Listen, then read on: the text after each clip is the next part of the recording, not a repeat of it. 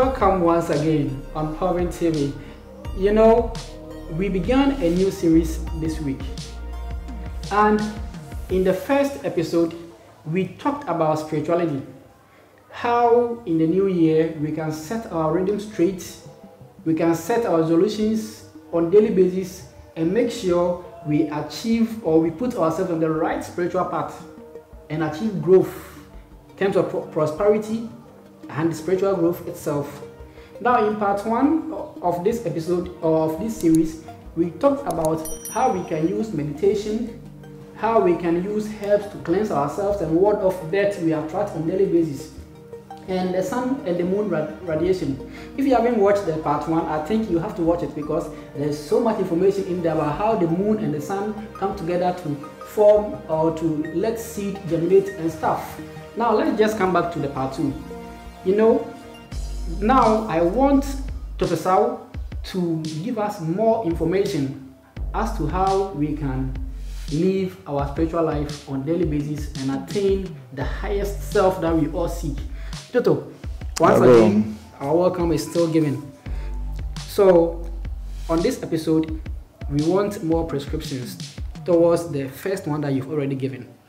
So, aside the very first ones that you mentioned, the very 3 prescriptions, what more can we do to set our rhythm right and make our spiritual path perfect for the new year? Well, spirituality, and on being on a personal rhythm. Okay. In the previous teachings, we did talk about certain things, and well, there are other things that we can still do to regulate our self, our spiritual self. We also have what we call fund divinations. A fund divination is a system that can help you.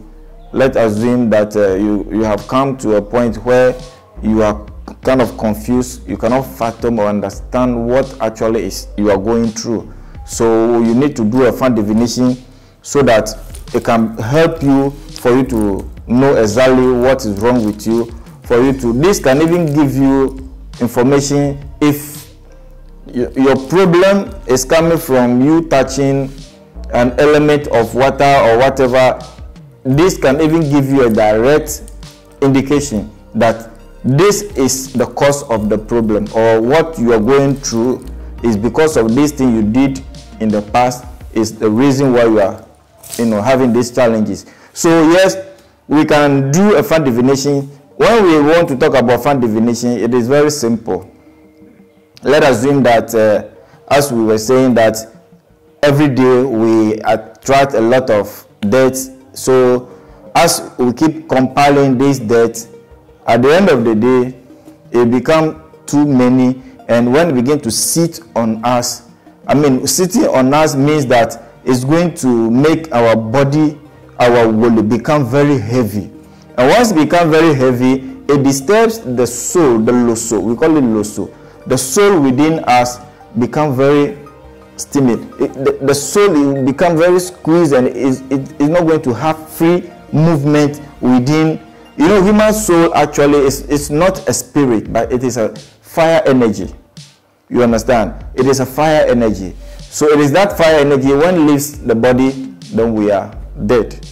So the fire energy within us, the oxygen that we are breathing in and out, is used to fan that fire, for the fire to, the flame to go higher. So once the flame is, diminishing, is reducing in strength, meaning your fire is getting to stop, and then you will die. Now, once we keep attracting death and you come close to a fire, you want to know exactly what is wrong with you. A fire is going to, first what we do is that you are going to speak on, if it is money, you speak on the money, or you take calories or whatever, you speak on it. Then when you come to us, Boko, what we do is that you speak on this quietly. You can even choose to speak on it from your house. Then when you come, you only drop it on the mat. Then the Boko will divine for you. The code that come, if your problem or the issue you're going through is coming from fire element, water element, earth element, or air element, the fan divination will bring it out direct. Then it will also give you solutions. What you need to do for you to be free from the bondage. A fan is going to, spell it out for you.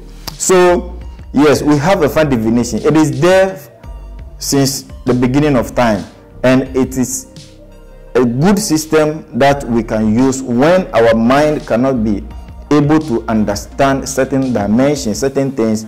We have to fall on a fan to be able to shape and put us on a good rhythm, so that our day-to-day activities can go on well. Okay. A fan divination, is it the same that the Nigerians call Ifa? Well, yes, it is the same thing. Okay. Now, so does it mean that we have to be doing the fan divination on daily basis every day? No. If you do a fan divination today, it has to take you after 16 or 17 days before you can be able to do another divination. Oh, really? Oh, yes. Some of us don't know. The priest, we go to them all the time. They take our money and then we do it. Oh, they no. do it for us all the time. If I did divination for you today, if you come the next 3 days, I will not do it for you again. The reason is that you see, a fire is going to bring out all the secrets, all your problems. It will bring it out for you.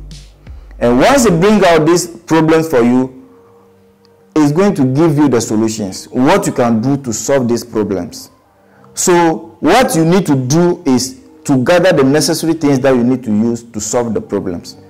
If you don't solve that same problem and you leave it, another day has come, another debt has added to what you understand. So for instance, if you do divination for you today, it takes 16, 17 days before you can do another divination. So you have within 17 days for you to be able to gather money or whatever. If it is herb that you have to go out and look and bath with it, you have the duration is 16, 17 days for you to gather those herbs, then you go through it. But if you fail after the 16, 17 days, then you can be able to do another reading. Okay. Yeah. Okay. So if you fail, okay, after 17 days, when you come, what if after 17 days you come with the needed materials to do whatever you had to do? On the 17th day, yes, they can still. What you about can go to the days? After the 17th day, in actual sense, there has to be another reading. Oh. There has to be another reading for you, because that means they have to divine again. The code that came will only take you up to 16, 17 days. You understand? So if the days exceeded 17 days, it means that there has to be another thing added to. Does it mean that the current state? The divination system cannot forecast beyond 17 days? As in, let's say I want to know how my whole year will go. Can't I come and do one divination for it to tell me my whole year? You can get one divination today being 1st January 2023.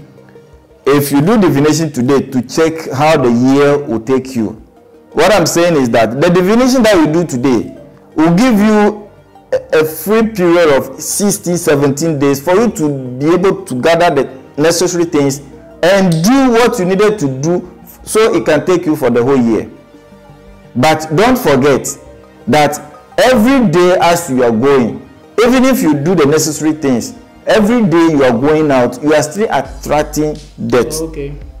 So it doesn't mean that, okay, if today you have done the necessary things, then it can take you up to the 12th month. It is not like that.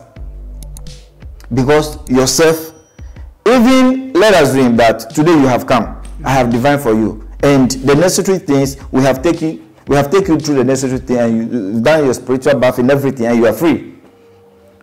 My brother, leaving my house, going back to your house, you started seeing a lot of things.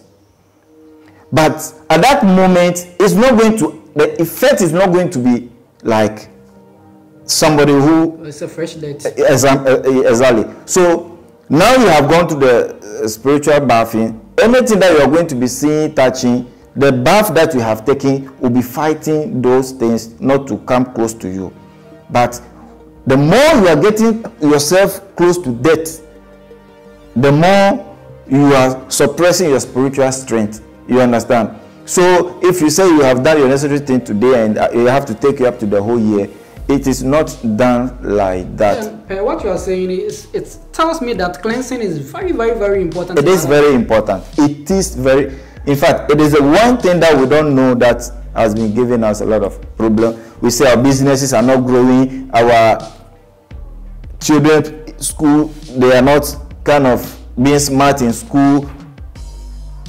The major one is our health wise. Cleansing can make someone smart in school. Oh, very sure. It can make someone not get sick. Do you know what our brain is made up of? Oh. It controls all the senses. So anything that you see affects the brain. Anything you listen to affects the brain. Anything you eat affects the brain. Things you touch affect the brain. So if these things can affect your brain, then it means that you always have to be doing cleansing. Always have to be doing cleansing. Wow, I didn't know all this. And I guess you also didn't know either. So I've done some good job for you now. You have to subscribe to my channel. Like this video and share to someone who you think about and who you love to also come and learn something from here. We have to cleanse all the time. Now, Toto, aside the various ones that you've mentioned, I want you to give us one last other option that we should be doing often, like cleansing, so that our spiritual part will be set straight for our new year resolutions to be fulfilled. Well, what I can say is that in as much as we have other kinds of spiritual cleansing, one important thing that we need to know is ancestral connection. How to day in, day out, how to get familiar, how to get close with our ancestors through pouring libations is very important, because you know everybody came from a certain family lineage, and that lineage is attached to you, whether you like it or not. You cannot take yourself out of that family lineage. Today we have a lot of issues where people turn their back against their own home. My brother, they are worrying themselves because the genetic of who they are cannot be taken out from the family lineage. So what they needed to do is to have that respect for the ancestral lineage. So there are libations that we can follow, so that we can also ask our ancestors, our lineage, to also guide us. It's very important. You know, there are, let me say this, it can even be a topic that we can treat one of the days ahead. Our ancient fathers always have been fighting certain forces of nature. In fact, they don't fight what some people call abonsam or Satan. Those, it doesn't exist. There is no Satan. In our spirituality, when we say bonsam, is things about nature that you have to understand to perfect your life with.